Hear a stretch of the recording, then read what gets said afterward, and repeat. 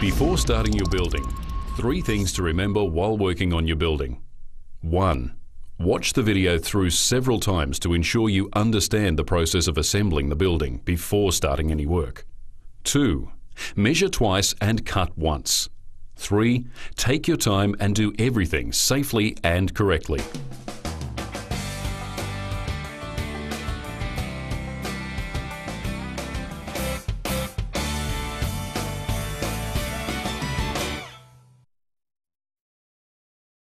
Section 1. Marking out the building. The first job that we need to do when we get on site is to check that the slab measurements are the same as engineering plans. That is, measuring the width and length of the slab, and most importantly, making sure the slab is square by checking the diagonals of the slab. Also check how level the slab is. Now we need to mark 2 chalk lines down the length of the building, marking the inside edge of our columns. This line will later be used to bolt our walls to. The line will ensure walls are straight and in the correct location. Blue chalk is the best colour as it is easy to see and doesn't stain like other colours may. To work out the position of the first chalk line, we add the width of one column, C section, and one sidewall girt, top hat or Z section, together. This total measurement, now to be known as frame dist, is then marked from the outside edge of the slab at either end of one side wall. Then flick the chalk line on these marks. Now to mark the second chalk line we need to calculate the distance between the columns. This distance will be called raft dist. To calculate raft dist, use the span of the building minus 2 times frame distance. This distance is measured across the span of the building from chalk line 1 to chalk line 2. This now completes section 1. Section 2. Making up girts and purlins. Lay out your sidewall girts and roof purlins onto your slab. Check your bill of material to ensure you have the correct length sections.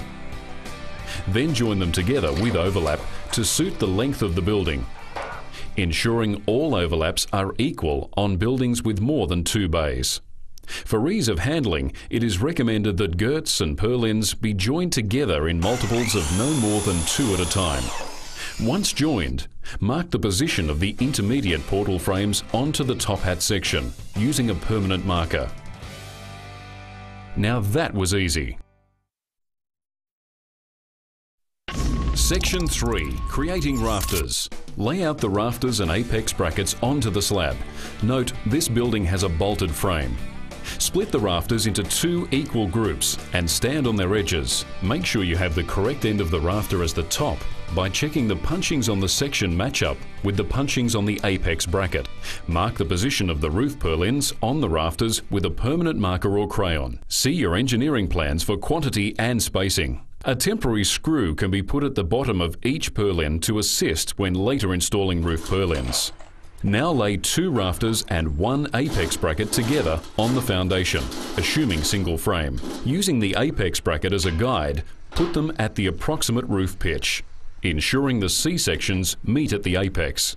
Put the apex bracket on the rafter and place 2 framing screws, 1 in each rafter, securing the apex bracket into position. Measure long point to long point of rafters. Adjust until measurement equals raft dist, as mentioned in section 1 of this DVD. Place a second Tek screw through the apex bracket into the rafter, locking the rafters at the correct roof pitch. Then bolt the apex bracket securely into position, as per engineering plans. Repeat this process with the other rafters. Then move aside until required later.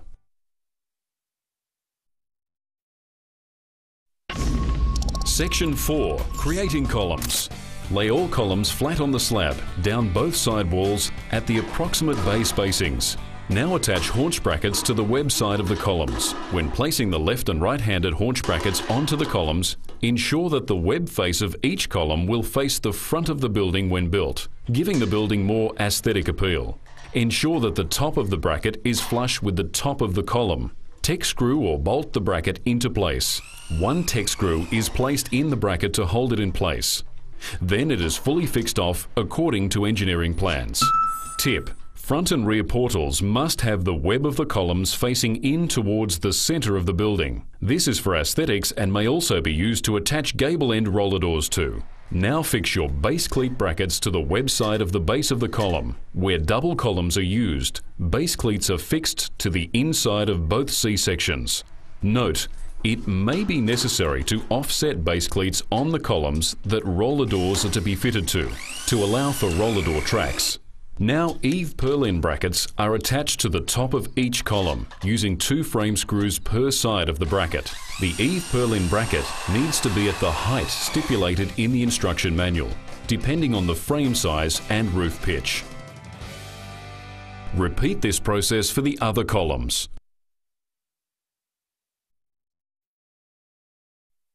Section 5. Making up the wall frames. Rotate your columns 90 degrees to stand on their flange, with the eave purlin bracket facing upwards down one side wall. The eave purlin is attached to the eave purlin bracket using 1 framing screw on each end. The size of the eave purlin is dependent on the size of the frame. Note, C-section eave purlins are butt jointed together on the eave purlin bracket. Repeat this process for the remaining columns. On some buildings, top hat eaves may be used. Consult your engineering plans for details. You are now ready to mark sidewall girt spacing on the columns. Check engineering plans for spacings. The end of the girts will be flush with the outside edge of the end columns. That is, overall length of the slab. At this stage, only place 1 frame screw per connection to hold the girts in place. When complete, you are now ready to square the frame. Use a string line to make sure the bottoms of the columns are in a straight line. Measure the diagonals of the wall frame, ensuring that both measurements are equal. If not, adjust the wall until the measurements are equal, making sure the base of the columns remains straight to the string line. Once square, you can finish the frame by fixing the side girts and eave purlins completely off to the columns, according to engineering plans.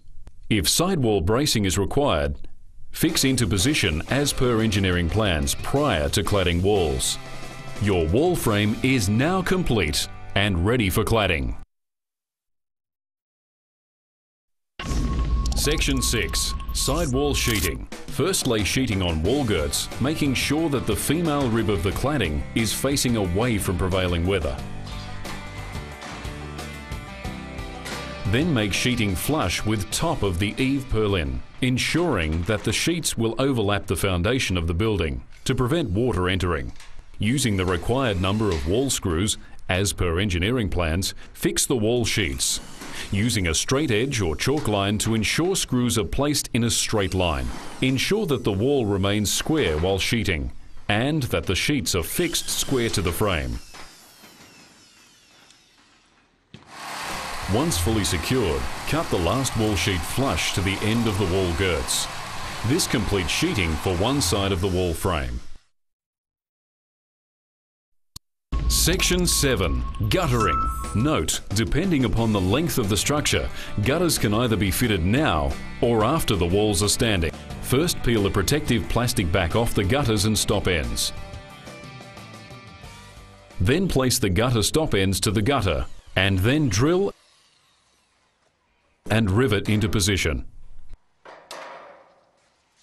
Now position the downpipe nozzle onto the underside of the gutter. Trace the inside of the nozzle using a permanent marker. Then cut a hole in the gutter using tin snips, then silicone, drill, and pop rivet into position.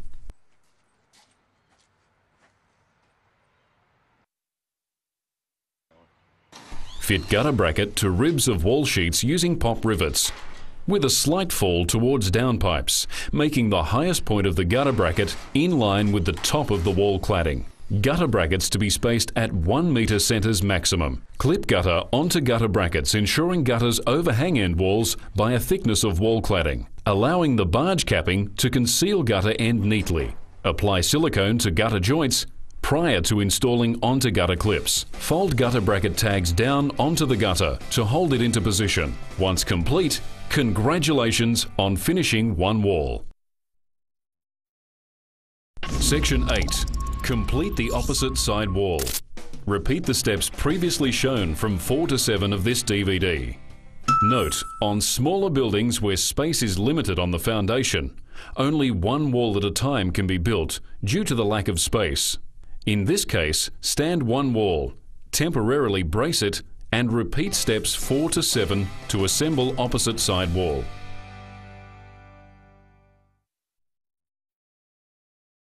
Section 9 and 10. Standing walls. Secure rope ties into the ground with stakes, then tie off onto frame. Make sure that you have removed the string line from the bottom of the wall. With the assistance of competent helpers, one side wall can now be lifted into position. Ensure the end columns are flush with the ends of the foundation. Position the inside edge of the columns to the previously marked chalk line on the foundation. Carefully lift the walls up. Brace and prop both sides of the wall using timber or alternatively ropes, tied securely around stakes driven into the ground. Do not attempt to stand sheeted walls on windy days. Drill holes through base cleats on each column and secure with appropriate anchor bolt as per engineering plans. Ensure that all holes are clean before placing masonry anchors. Check that all anchors are tightened down sufficiently and check columns are roughly plumb using a spirit level. Readjust props if necessary. Repeat the process for the opposite wall.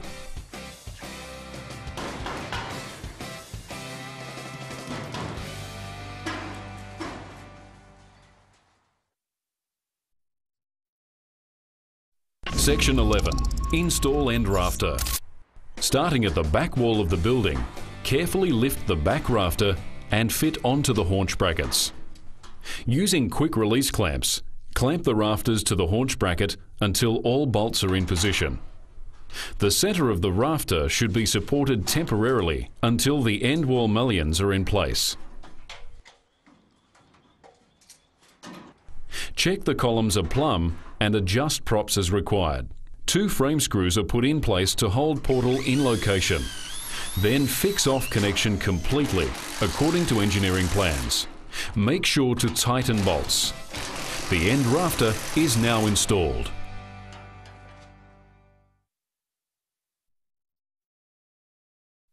Section 12. Installing end wall framing. First fix the base cleat to the bottom of the end wall mullion. Now fix the end wall mullion bracket to the top of the end wall mullion on the web face of the section. End wall mullions are to be spaced as per engineering plans and are to be offset by the size of the end girt from the edge of the slab. End wall mullions are fitted so that the web of the C-section is perpendicular to the end wall girt and with the web face of the mullion facing towards the prominent opening of the building. Stand the end wall mullions into position and drill holes through base cleats on each mullion and secure with appropriate anchor bolt as per engineering plans. Check that all anchors are tightened down sufficiently. Check mullions are plumb using a spirit level on the web face.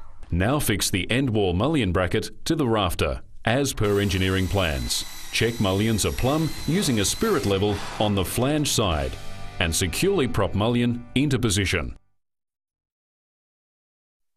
Section 13. Installing remaining rafters. Now fit remaining rafters as shown in Section 12. As each intermediate rafter is fitted, at least one roof purlin, more on larger buildings, must be fixed into position, securing all rafters back to the rigid end wall. As this particular job was a small building that was built on a day with no wind, we could install all our rafters with no purlins. This should only be done by experienced tradespeople. Make sure to plumb each portal frame before tightening bolts. You are now ready to proceed to the next stage. Section 14. Fixing roof purlins. Lift previously made up roof purlins onto the rafters, aligning them with temporary screws that are in place from a previous step. Roof purlins end flush with the outer face of the rafters on the end wall. Fix into position with one screw per connection initially to hold purlin in place. Ensure that end walls and all intermediate rafters are plumb before the roof purlins are fully fixed in place, as per engineering plans. Ensure that the spacing between the rafters is the same as the spacing between the columns. If roof bracing is required, fix into position as per engineering plans prior to sheeting the roof. Section 15. Fixing apex and knee braces if required. Fit any knee or apex braces as supplied.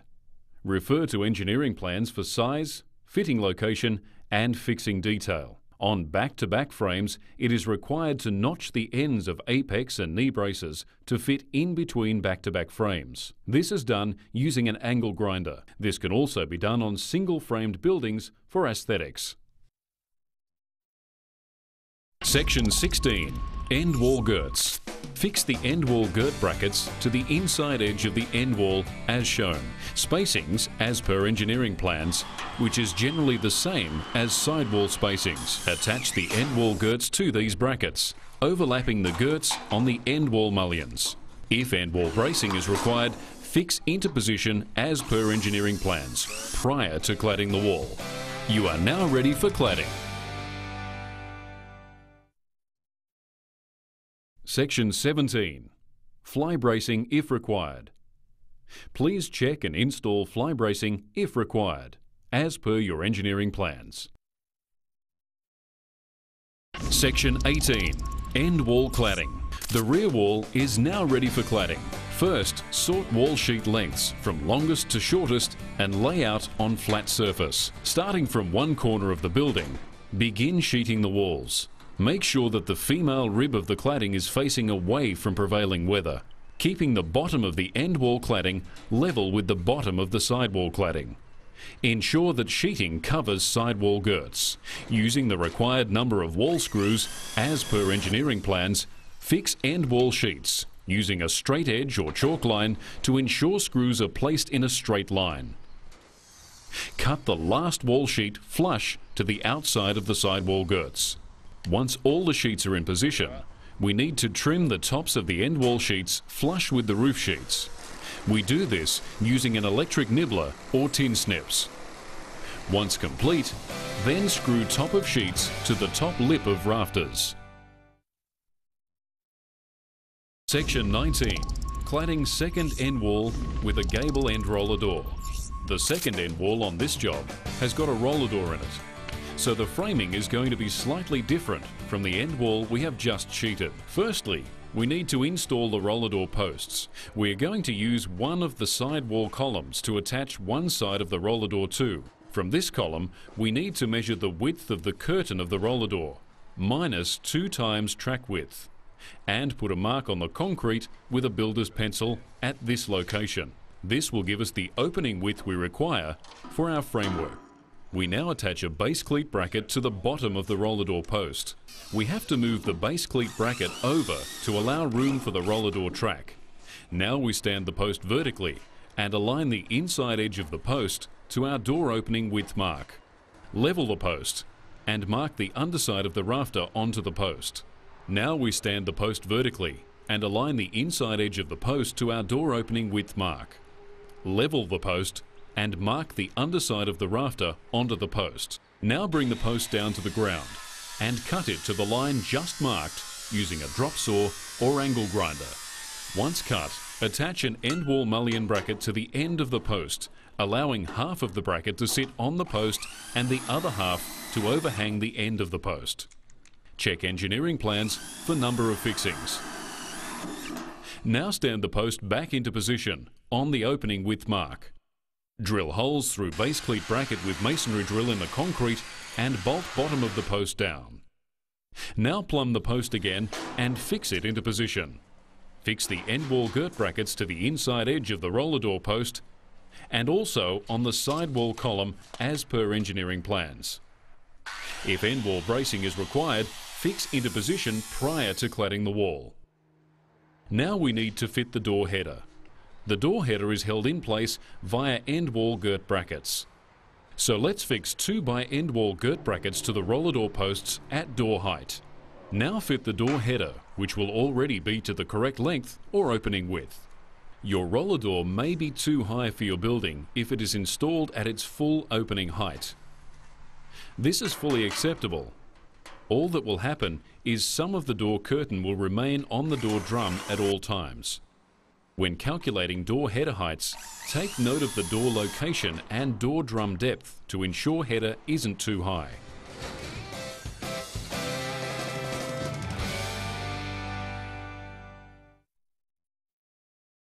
Section 20. Roof sheeting. Note: before fixing the roof sheeting into position, check that side walls and end walls are straight and plumb. Reprop if necessary. This also keeps structure more rigid while working on the roof. Now turn up sheeting along ridgeline of roof cladding with pliers to protect from rain.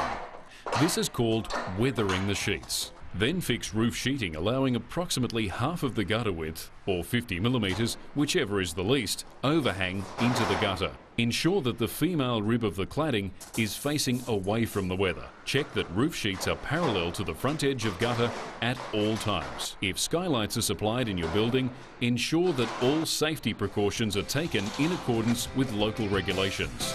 Once complete, you are now ready to move to the final stage. Section 21.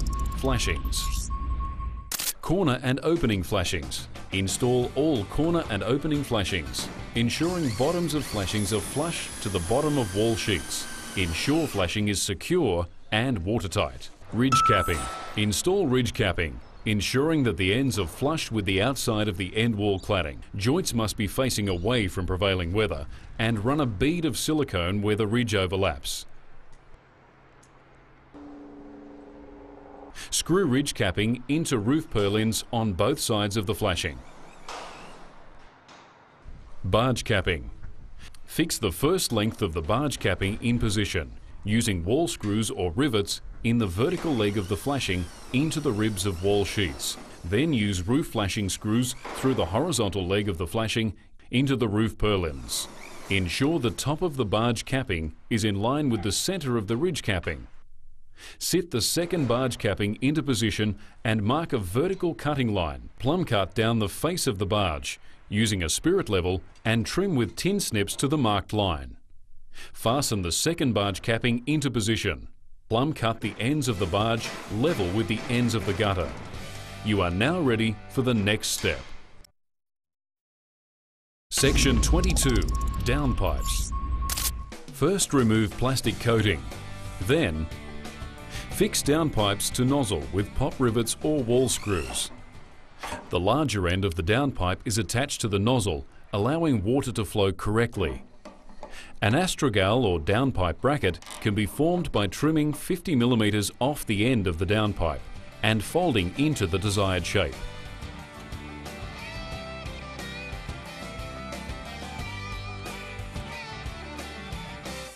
Alternately, a screw can be fixed from the inside of the building through the bottom sidewall girt into the downpipe. Now that was easy. Finish. You have now finished building your shed. However, to complete, please check these final critical steps. 1. Make a final check of the structure. 2. Ensure that all base cleats have been tightened down firmly. 3. Check that all roof and wall screws are in place. 4. Brush the complete structure down, including the roof, with a soft hair broom to remove any swarf, metal dust and filings caused by angle grinder and Tek screws. 5. Hose down the concrete slab to remove any steel particles, screws and rivets which may puncture a tyre. 6. Now stand back and congratulate yourself on a job well done.